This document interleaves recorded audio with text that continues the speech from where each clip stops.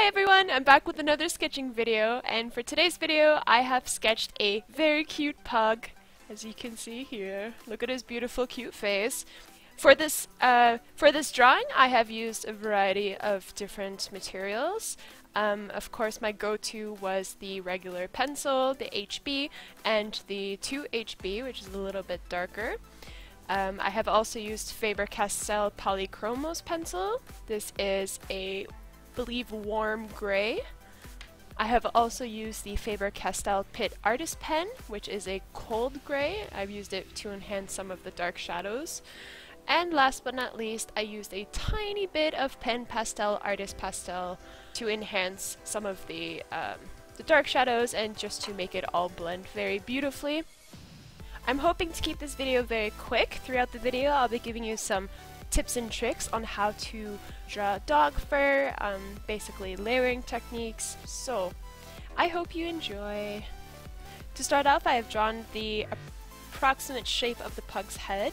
It's really up to you how you want to approach this. You can basically copy from a reference photo, you can sketch it yourself. If you're really talented, you can do it from scratch. In my case, I have used a reference photo and basically built up the pug's face and the detail of the fur on my own based on that reference photo. This of course makes really good practice if you're an aspiring artist. Again, practice makes perfect, so don't be afraid to just directly copy from a reference photo to practice your shadowing and your layering technique and your fur creation, your fur drawing skills.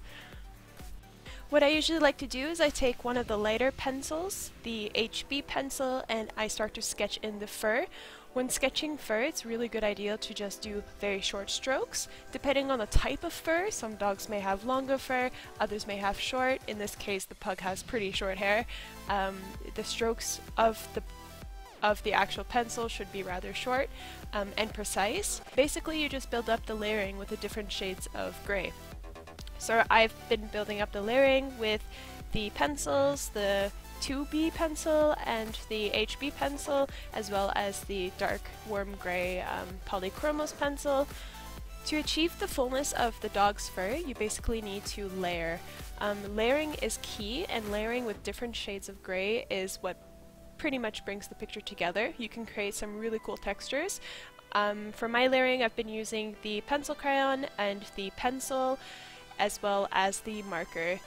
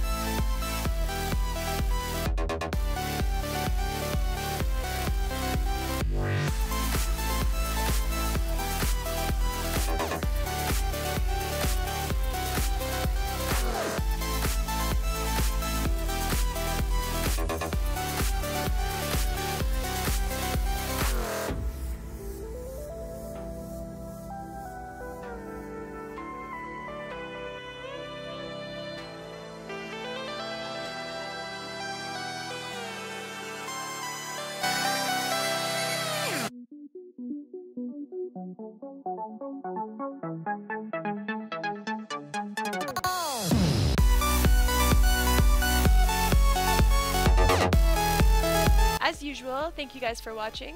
I will be creating a lot more video tutorials for sketching, drawing, painting, anything watercolor related. So thanks again, and please don't forget to subscribe below.